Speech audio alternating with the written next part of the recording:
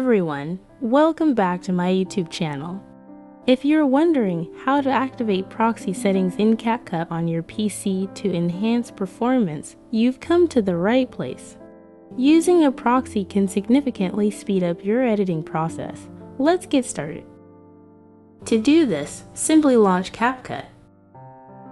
Click on the Settings icon, then select Settings. In the Performance tab, you'll find the option for Proxy.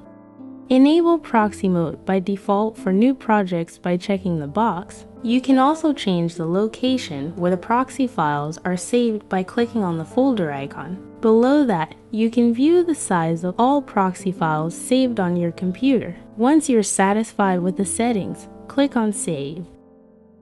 If you open an existing project, you can check if Proxy Mode is enabled on the right side. To modify these settings, click on Modify. In the Performance settings, toggle Proxy on or off. And choose the resolution for the proxy files. Click Save once you've adjusted the settings.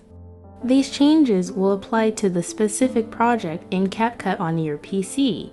If you found this video helpful, please give this video a thumbs up, share it, and subscribe to our channel for more tutorials. Thanks for watching.